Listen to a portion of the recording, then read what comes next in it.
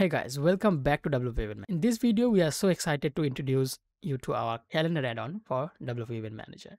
This plugin allows you to display an event calendar that lists all the future events on your website. And even it works with widgets, and even users can view single individual events inside the calendar as well. To know more about our calendar events and its functionalities, you can always visit our official websites at wp-eventmanager.com. Then we will visit our add-ons page. So in this page, we will find all the other add-ons alongside with our calendar add-on. Let's go inside the calendar add-on page. So in this page, we have our pricing options, our personal license and our developer license. Then we have our little bit of feature highlighting.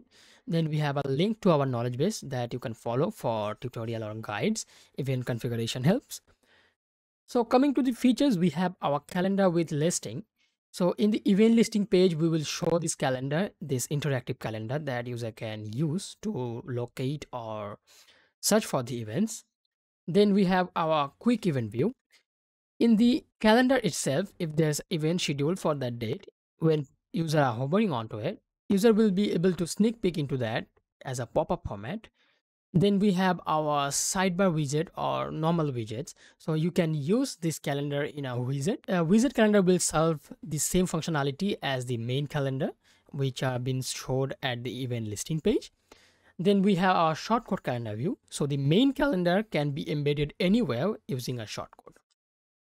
And as always, you can modify the calendar settings from the backend.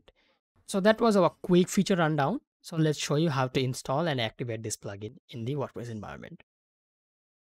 So at our WordPress environment, we will go to our plugins, then click on add new. From here, we're going to click on upload plugin. Then we're going to choose our file. Next, we're going to locate the plugin file or the add-on file. So that's WP Event Manager calendar. Next, we're going to click on install now. Now we need to activate this plugin by clicking here. So we have activated our plugin successfully. Now what we need to do, we need to activate the license for it. So if we click over here, then we need to paste our license key that you will receive in your mail or in your inbox after the purchase. So then we need to hit enter button on your keyboard.